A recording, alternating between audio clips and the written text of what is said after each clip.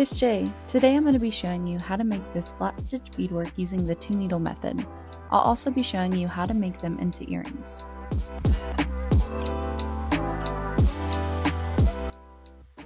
Here's everything that you'll need. Today I'm using size 11 seed beads as well as size 11 hex beads. You don't have to use these, they're just a different type of bead. These ones are more square cut and then these ones are more of a round cut. I also have some B7000 glue, but you can use any type of super glue that you want. And then I also have some banding. This is optional, but it just gives that nice edge around your beadwork. And then I have these centers. These are Swarovski centers, but you can use anything. I got these from Hobby Lobby, and they're just sticker sheets, and there's a lot of other stuff that you can use as well. You'll also need a pair of scissors and some flat back earring posts. You'll also need 2 needles, and these are size 12 beading needles. And I'm also using size D Nymo beading thread. The last thing you'll need is stiff felt to bead on. I got this 15 pack on Amazon. And these will last you a really long time. You can also try regular felt. Regular felt isn't as sturdy, but it's a good thing to start out with if you're just learning how to bead. You can also use quilt backing as well. Just anything sturdy enough to bead on. So this is what I'm going to do first, is cut out a piece of this felt. And basically, you will place your rhinestones or whatever you're using a little bit further down on the material. You can cut out perfect squares or a shape if you want. I usually just eyeball it, but for this demonstration, I'll just draw out a rectangle. And also, if you've already finished your other side, you can just use it to measure out your other side. Be sure to give yourself enough extra room because you never know what you're going to end up doing or what your design might end up looking like. So I always like to give myself a couple extra inches on each side. Now once you have your piece cut out, you're just going to lay out some of your beads. Whenever you get out beads, it's usually best to do it in smaller increments. You can always get out more later. Now we're going to get our thread and thread our needles. For this, you'll need about an arm's length. The easiest way to thread your needle is by pinching the thread between your index finger and your thumb, and then bring it down as far as you can, and then place your needle onto the thread.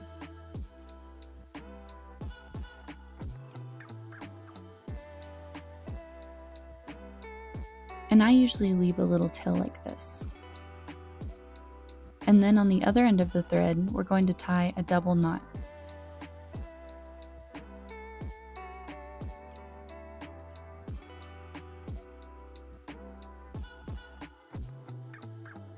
You can do 3 or 4 knots if you want to. So needle 1 is going to be just like this with a little tail and a knot on the end. And then we're going to grab about the same amount of thread for the other side, about an arm's length. For needle 2, it will be a little different. For this one, you're going to bring your needle all the way to the center of your thread. So instead of leaving a tail like our last one, we're going to bring the needle all the way to the middle of the thread.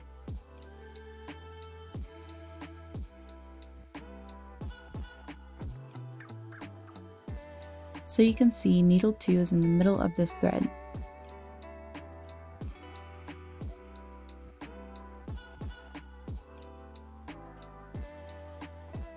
Now just line the ends up and tie a double knot.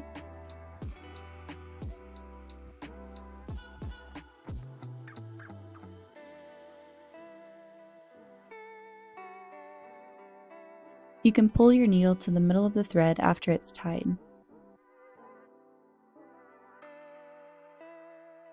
So now you have your second needle. Now that we have our needles threaded, we're going to take needle 2 and we're going to attach our centerpiece. So this one that I have has little holes in it, but don't worry if yours doesn't have any. I have these little turquoise pieces that don't have holes, and usually I just glue those down the night before with the B7000 glue and just let them dry for a few hours.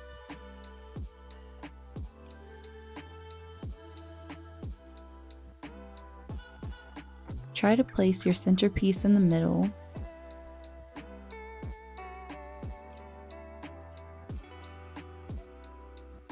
Once you get your needle through, you're just going to tack it down. And I like to tack it down twice, so it's extra secure. And then we go to the other side, and this is where it tends to move a little bit, so just try to keep it as straight as you can.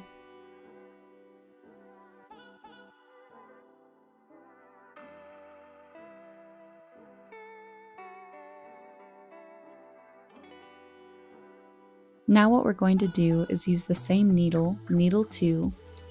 This needle will hold our beads. Needle 1 will be our tacking needle. Now you'll take needle 2 and come back up to the front, and you want to get pretty close to your centerpiece.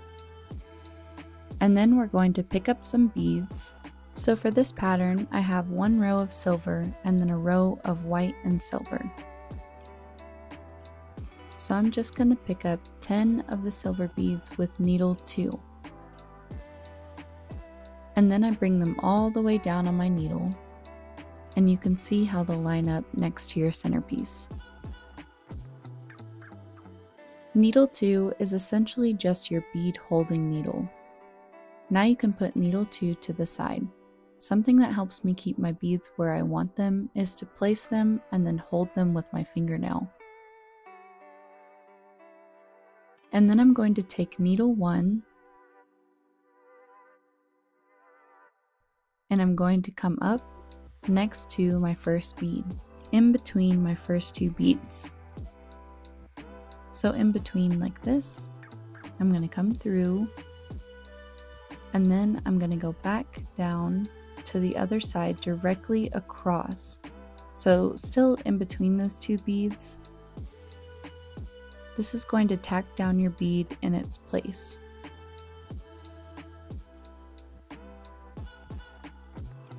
You can see how the thread just goes in between the 2 beads. And that is essentially the 2 needle method. So you're just using one needle to hold your beads and the other needle to tack them down. This is an easier way to make sure that your work is very clean and stays in its place. So we're just going to go in between these 2, and then on the other side in the same spot.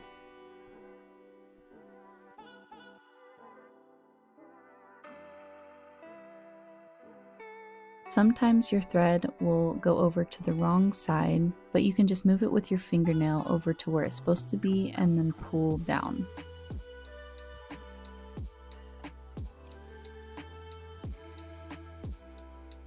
You can see how it just keeps them in place. So now whenever I move, the first 2 beads are tacked down.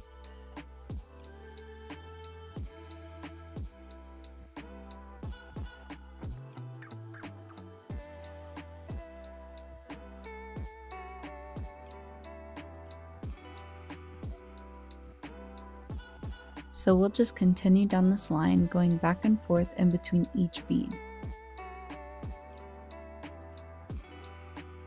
And you don't have to tack down every single bead. You can also skip a bead or 2 if you'd like. It's totally up to your preference. This process is a little more time consuming than other beading methods, but I feel like it really just gives you the best results. Now that I've reached the end of my 10 beads, I'm going to pick up needle 2 and then pick up 10 more beads and just repeat the same process.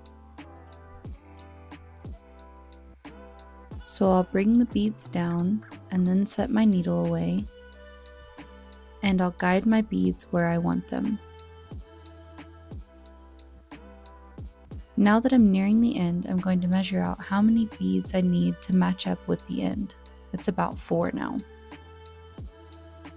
I'm going to continue tacking these down, and the only difference with this last row is that whenever I get to the very last 2 beads, I'm going to use my needle and go back up through the next couple of beads on the row.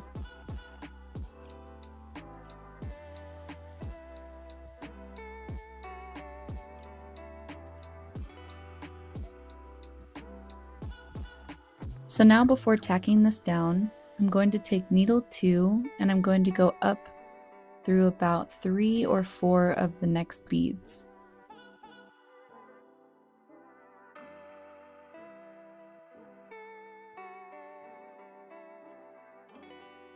And then you just pull everything through to connect.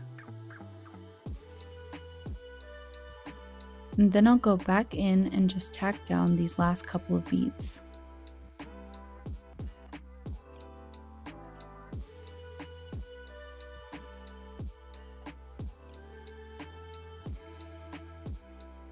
Now what I like to do is use some B7000 glue and glue down these edges. So since it's just secure at the top, the edges can kind of come up a little bit. So all you need to do is just take some of your glue and place it on the back side of your gem.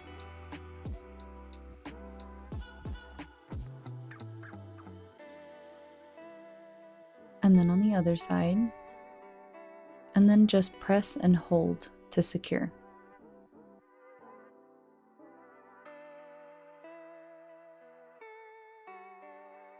Now that we've finished our first row and tacked down the centerpiece, we're going to start on our second row. So to do that, you want to be on the back side of your material. So if you're on the front here, all you need to do is poke your needle through to get to the back side.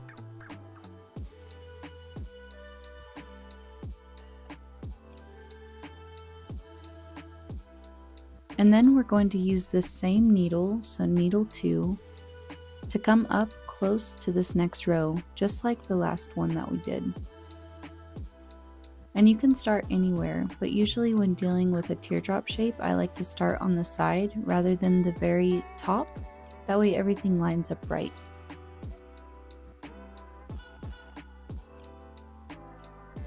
And we'll come up right here, and then pull your needle all the way through. And then we're just going to repeat the same steps as the last time. So picking up your beads, the only difference with this row is that I have white and silver. So all I'll do is just pick up 10 beads in a different order. So white, silver, white, silver.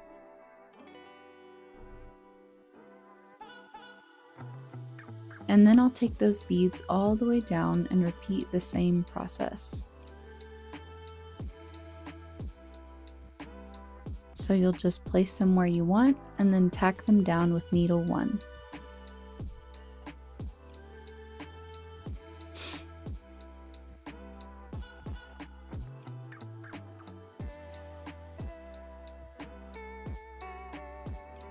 Now I've reached the end of my second row and I'm just going to finish it all off with 1 bead. And sometimes you don't have to tack it down if it sits right. So just going through these next couple of beads, pulling it through, and I'm just going to leave it like this.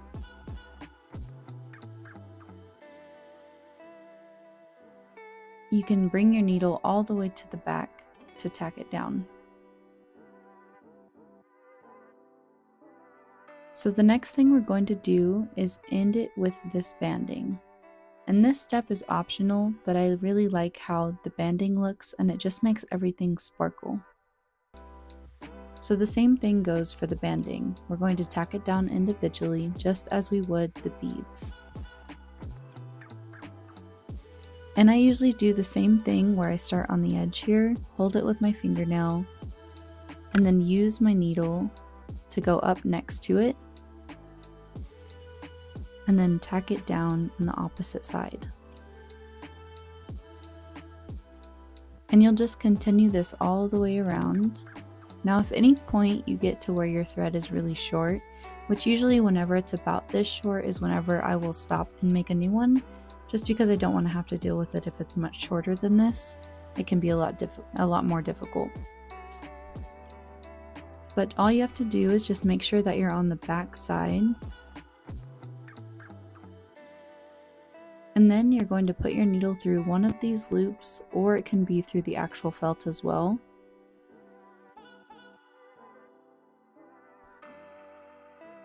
And then just pull it through, and we're going to make a knot. So just pull your needle through this loop that you just made, and then I usually do this twice. And then you'll just take your scissors and cut it off.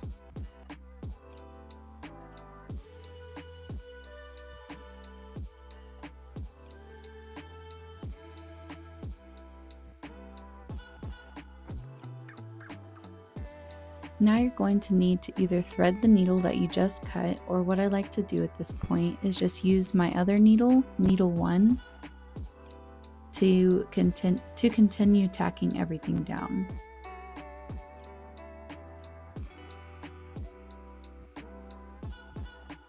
So we'll just go back in and tack everything down. Now that I've reached the end, I'm going to measure out how much of this I'm going to need and then cut the rest off. So you can either cut here or add an extra, but I think I'm going to add an extra just in case.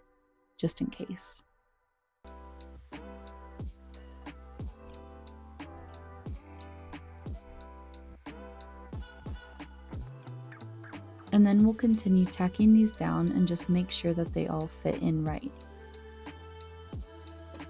Now all we have to do is end our thread on the back side, the same way we did when we were starting a new one. And just create a couple of knots.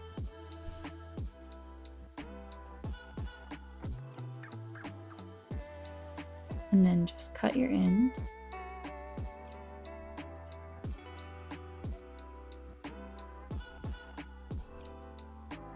And then if your banding is sticking out like this, what I like to do is put a little bit of super glue, and you can bend your piece kind of in half so it comes up a little, and then put a little bit of super glue in between, and then connect the two pieces, and I'll just hold it with my fingernails together for just a second.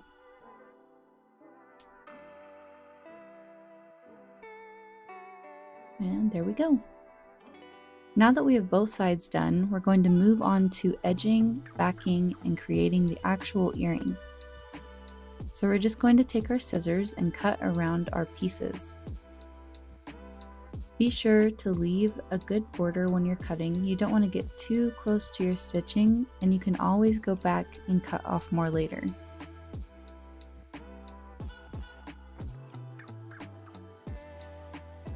Now you can go back in and cut a little bit more off if you'd like, and this doesn't have to be perfect either.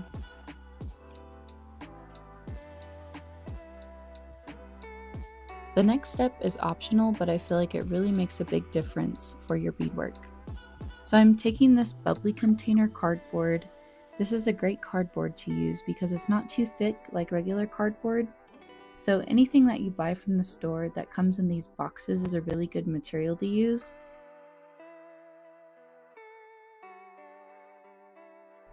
All you're going to do is place your piece on the cardboard,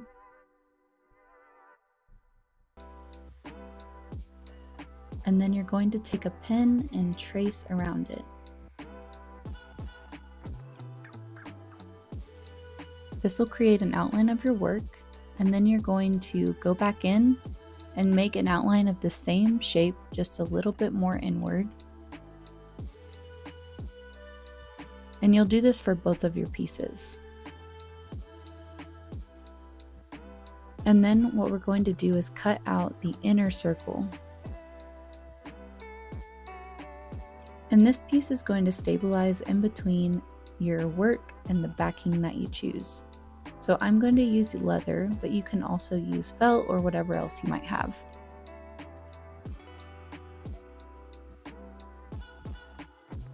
And this is just going to stabilize your piece and harden it to make sure that it's not wobbly whenever you're wearing it. Now we're going to take our super glue and put some on the cardboard. And then just place that on the back of your work and make sure that it's in the center and not touching the edges.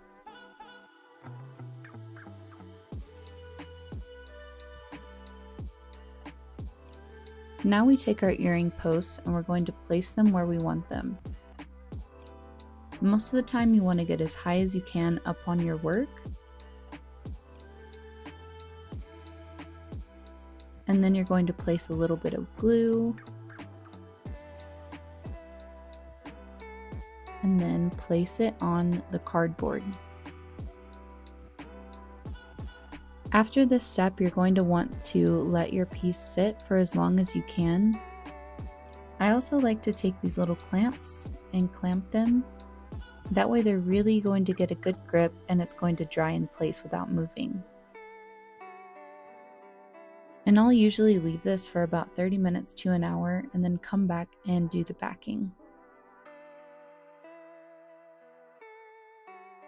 So for this next step, you'll need something to back your earrings.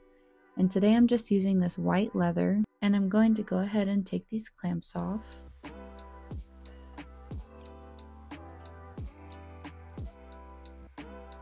Next, what you're going to do is take your backing of choice and then lay it out similar to the cardboard. We're just going to trace around with a pin. Now I'm going to take a push pin, and since our earring is pretty simple and has a simple post, we're just going to poke a hole through the leather.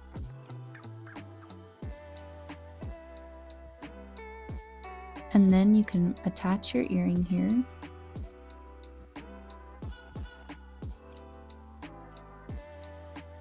And then what I like to do is just keep the earring on while I cut the leather. That way I know that I'm getting a correct cut.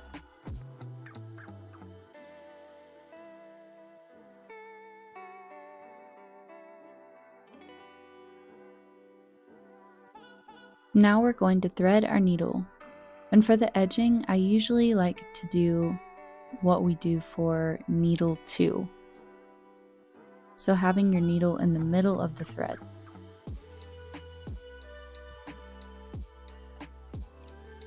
So now that I've got my needle, what we're going to do is come up on the inside layer here, and you can start this wherever as well.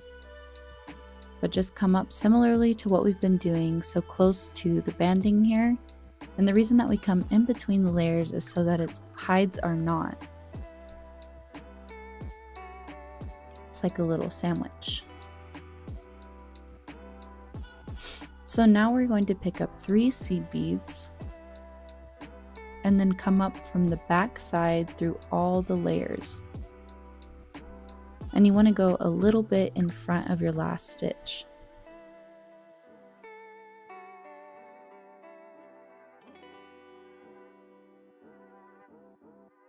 And then pull your needle all the way through. And it's going to look like this. And you can continue this, so just using your 3 beads and then going around the piece if you want. That's another type of edging. But for this one, we're going to go back up through that very last bead and create a stacking effect for our edging.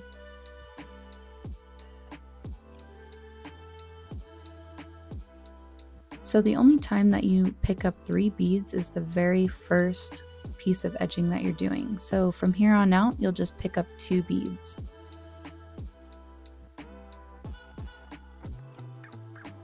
And we'll follow the same method as last time. So picking up 2 beads and then coming up through the back.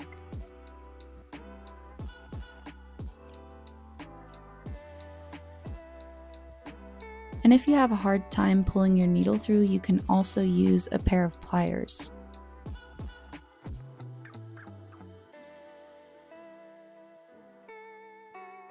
And then go through that very last bead again and pull through, and just continue this all the way around.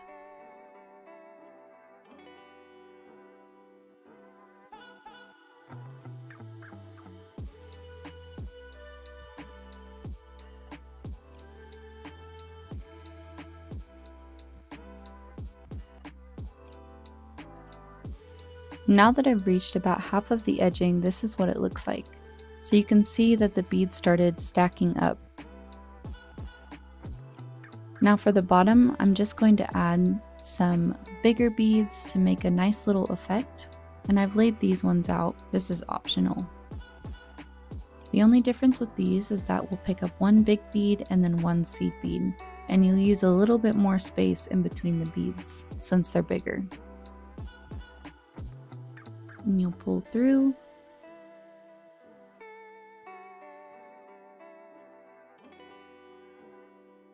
And then go back up through the seed bead and continue.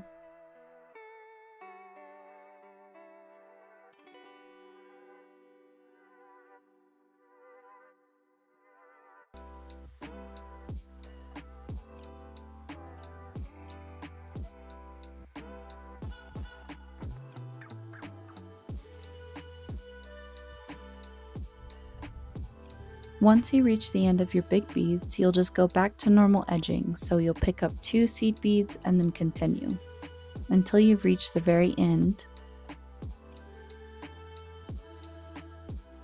Now that you've reached the end, you're just going to connect these 2 pieces by picking up 1 seed bead and then going down through the next bead. So that very first bead that you started with is the one that you're going downwards.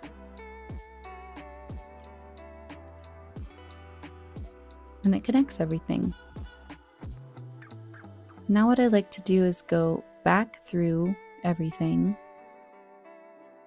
bring my needle all the way through to the back, and then go back up that same bead that we just went down through. So this is going to stabilize that first bead that we put in.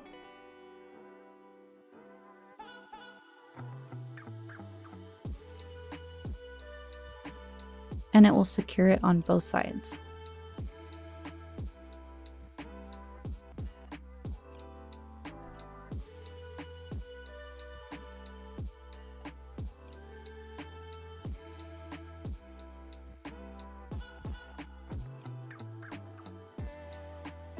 Now this is what we have at the end, and now that we've reached the end, all we have to do is hide our thread.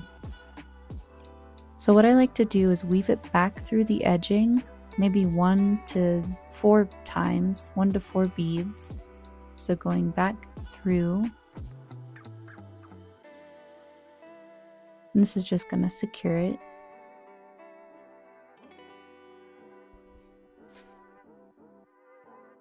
And then once I've gone through about 3 or 4 of the beads, what I'm going to do is go down through one of these beads. It doesn't have to be a specific one. You just want to weave it through to hide your stitching. And then I'll go down a bead and push it through all the layers back through the back.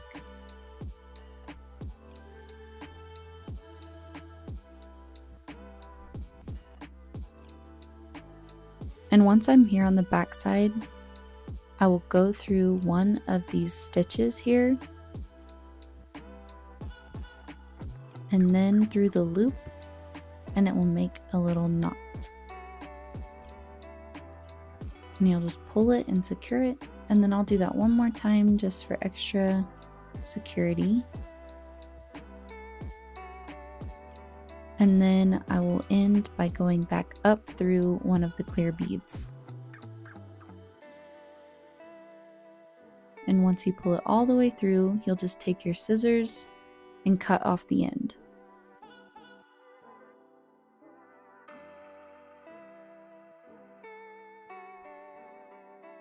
Then you can take a lighter and just burn off that little tail end. And that's how you make flat stitched 2-needle method earrings. If you have any questions or comments, feel free to leave them below and I'll do my best to get back with you.